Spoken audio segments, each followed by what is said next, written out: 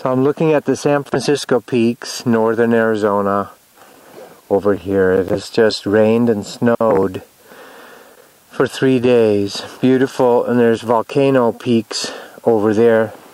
This is a wide open plain. On cloudless days you can see for 70 miles. I'm in Wapatki. I'm in an ancient ruin.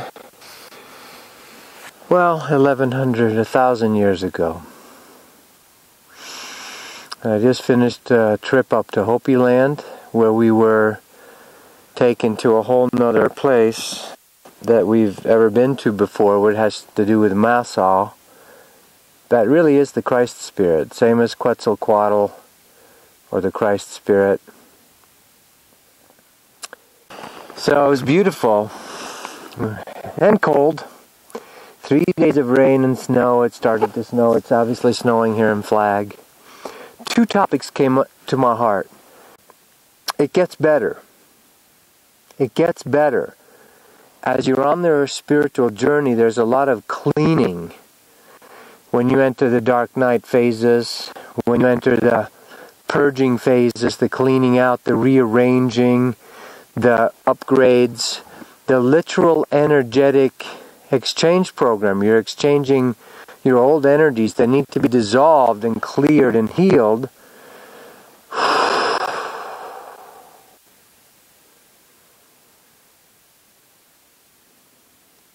Your old energies need to be dissolved, cleared, and healed so you can receive the new energies. This is literally like boiling butter.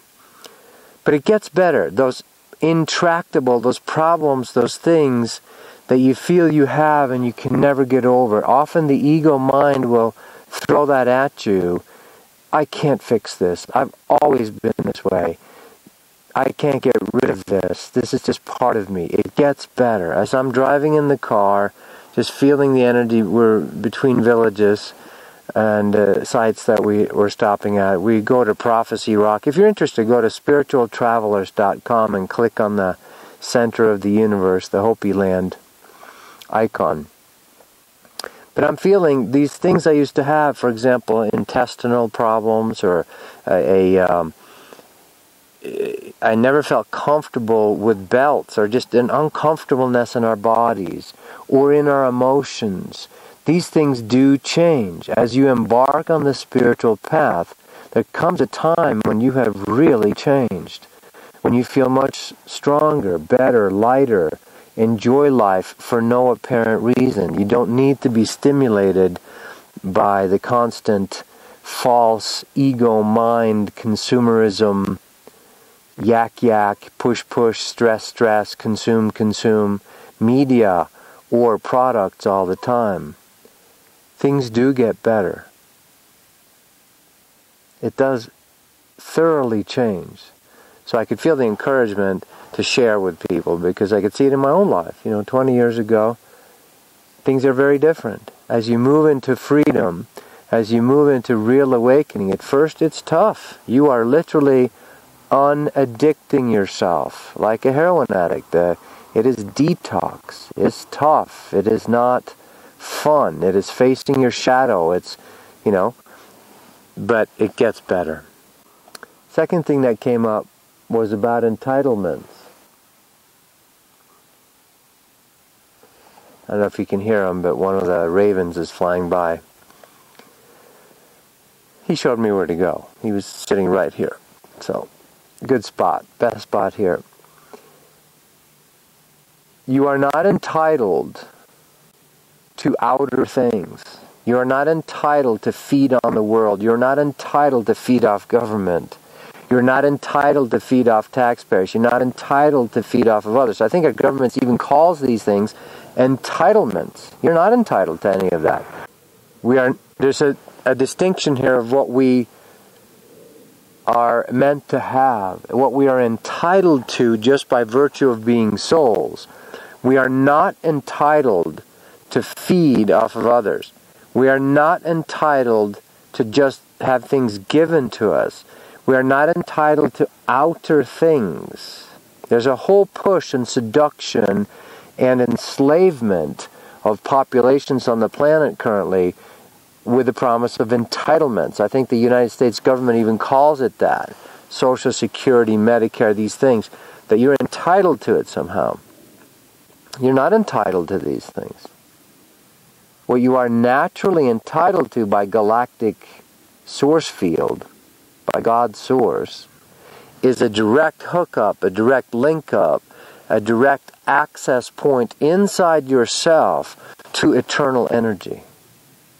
The ultimate internal eternal, as you may have heard me call it before, inside us, the fountain of forever and ever, amen, youth, the fountain of youth, is inside us, very real, in our very bodies, very energetic centers, in our chakras, if you will. These are made up as well. There's outer chakras, we have the sun chakra and the black chakra. I've really never heard people talk about that, but I was shown it very clearly at one point as the void, the beginningless place.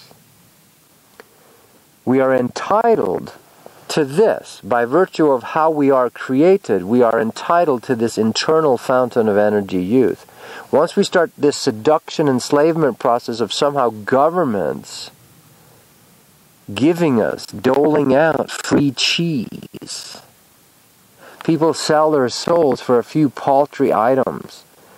401ks, retirement accounts, Medicare, Social Security. Social Security will collapse. Social insecurity is what I call it.